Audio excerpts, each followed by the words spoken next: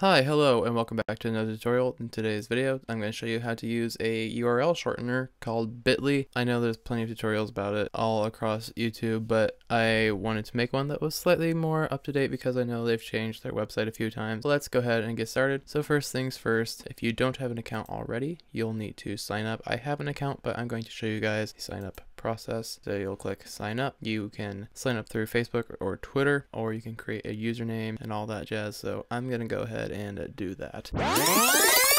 And then you'll click create account and then do all the fun verification process. And then they'll give you this nice little welcome thing. And then if you want, you can adjust some of your profile stuff. You can come up here, click over here, and you can put in your full name, add an email, you can change your password, and deal with security and such. Let's go ahead and do the main thing, which is what Bitly is for. It's for creating short links. So what you'll do is you'll come up to create bitlink, and then you will copy a long URL. So I'm going to go find a long URL to copy because I'm great at planning ahead. 5 minutes later. Copy.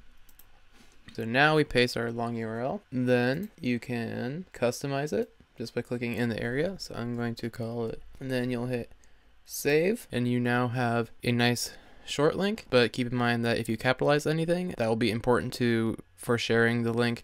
So say if you're telling someone, hey, go to bit.ly/this link or slash what I made it, you'll need to tell them that you capitalize certain letters. So for example, when I go to type it in, like this one will work because I capitalized it.